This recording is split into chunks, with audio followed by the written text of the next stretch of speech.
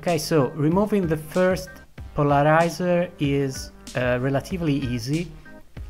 Here I'm using a sharp blade to cut under the film. The polarizer is actually composed by two layers. The first is the adhesive, and the second is the polarizer itself. The two tend to separate from each other when you try to peel them off. So be careful. If they do separate, stop what you are doing and start over from another corner.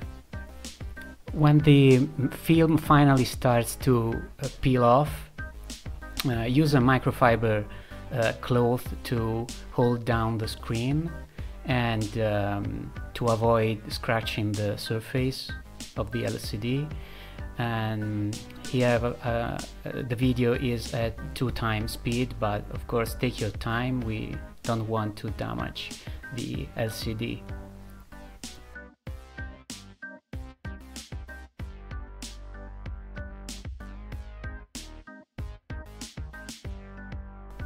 At this stage I wanted to check that everything was still working, so I'm using a piece of polarizer to check the integrity of the screen. And here you can see that the polarizer actually has an orientation. If you put it in the wrong orientation, you get a negative image, which is quite neat. So everything is working. Now it's time to remove the backlight. I'm using again a sharp blade to cut into the tape that holds the aluminum backplate. At this stage it's not too complicated, but again take your time, we don't want to damage the screen. All this work because I found this nice 4K 12 inches LCD with a control board, and I wanted to build myself an SLA LCD based 3D printer. Unfortunately it has a very aggressive polarizer that blocks most of the UV.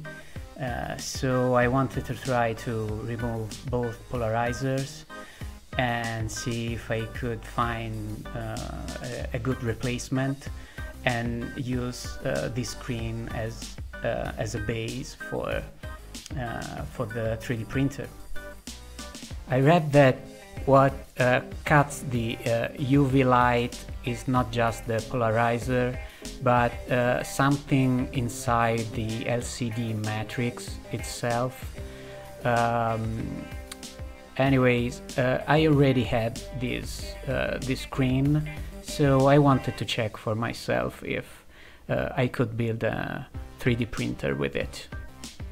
Here I'm losing the backlight connector to the PCB, and now it's time to remove the aluminum backplate.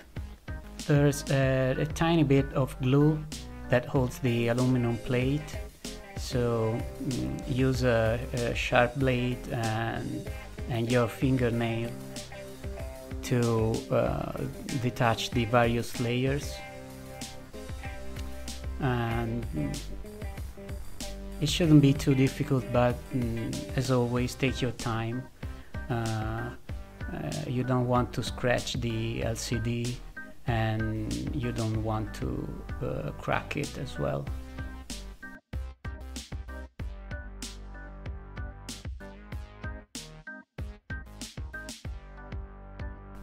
And now we are finally ready to remove the backplate and reveal all the layers inside the LCD. One should be something like to diffuse the light, and this layer here, and this one should be, I don't know, to reflect probably. And this is the LCD without backlight and without the front polarizer. Now the hard part is to remove the inside polarizer. So put some soft cloth on the table to avoid damaging the LCD, and place some double-sided tape just on the ridge of each side, basically just a couple of millimeters inside the screen.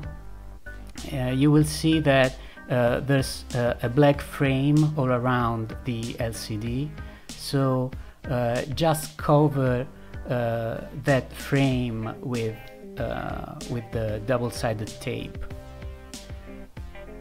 Of course, this is the top side of the screen. The polarizer film that we are going to remove is actually on the other side. Since the tape holds on such a small surface, remember to press the tape firmly with your fingernail so it sticks on the LCD. So remove the protective film from the tape. Things can get messy when removing the panel from the cloth. Here my wife is helping me. And stick the LCD over a flat surface. Here I have a piece of glass, but probably a wooden board is fine too. And I placed a very thin cloth between the glass and the panel to, I don't know, probably avoid scratching the very delicate LCD. I don't know, probably it is not needed, but I did it anyway. Press on the border of the panel to ensure that sticks on the glass, but be very careful on the corners that are very fragile and brittle, and they could crack. Start from one of the two top corners, as they seem to be more robust, and use a sharp blade to cut under the polarizer, and you'll see that soon you'll be able to use your hand to peel the film off. You'll see that the panel sticks very well to the glass, but take your time. The LCD is less than 1 millimeter thick, so it is very brittle and it's easy to crack it. I actually damaged one of the corners, but fortunately the LCD is still working.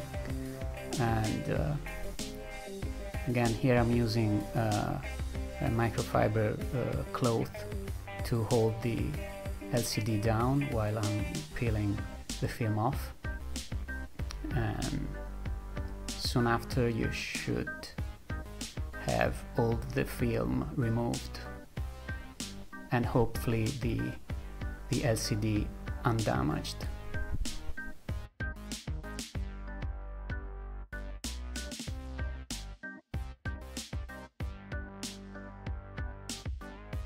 Now, this is very important. The best way to remove the panel from the tape is to use some isopropyl alcohol.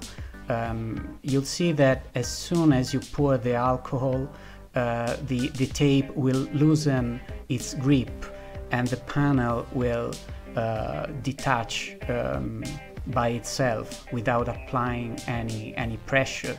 And this is very important because at this stage the panel is very delicate, very brittle. Don't be shy, use as much alcohol as needed.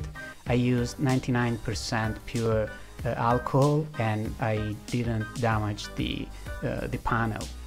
Again, be very careful with the bottom corners. They are both very fragile, but at this point you should have a polarizer free panel All left to do is to find an alternative polarizer, one that doesn't cut too much UV light, and we are ready to build our 3D printer.